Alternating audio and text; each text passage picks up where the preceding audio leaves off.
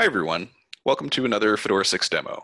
I'm David Wilcox, the program leader for Fedora at Lyrasis, and I'm joined here by Peter Winkles from the University of Wisconsin-Madison, who's also a Fedora committer.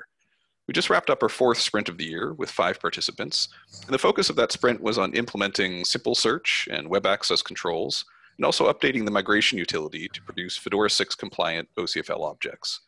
So in this video, we're going to demonstrate this new migration utility, and I'll turn it over to Peter to walk through the demo. Thanks, David. Yeah, so as David said, we just finished up the sprint that included the new update to the migration utilities to produce Fedora 6 style OCFL objects, which are just OCFL objects that have some additional metadata that Fedora 6 expects. So for this demo, we're going to use a handful of objects from UW-Madison's Fedora 3 repository, and we're going to migrate them to the Fedora 6 format and then start a development build of Fedora 6 on top of the migrated objects. So first, this is our input data set here, which might look familiar if you've ever poked around in the Fedora 3 data store. And so that's our input set, and we will now run the migration tools on that data set, and I'm just going to restrict it to only migrate 10 objects for demonstration purposes. So that's running, and it should only take a second here.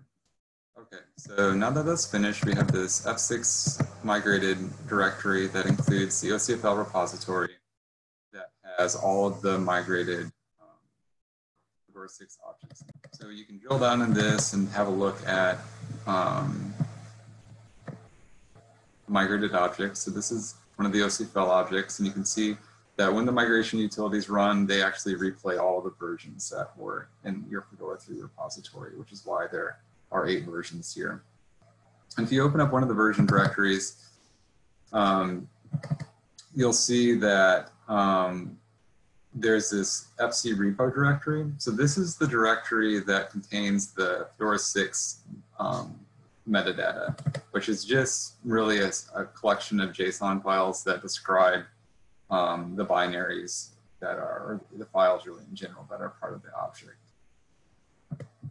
Okay, so now that we have our migrated objects, we can start up Fedora 6. And you can go to the rest endpoint.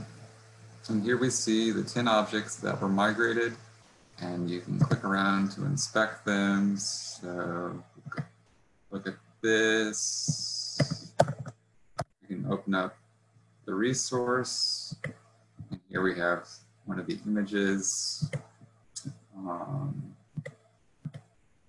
Let's look at another one that will update here in a minute. Okay, so this particular object includes all these binaries, and one of them is a text file, which is called text0.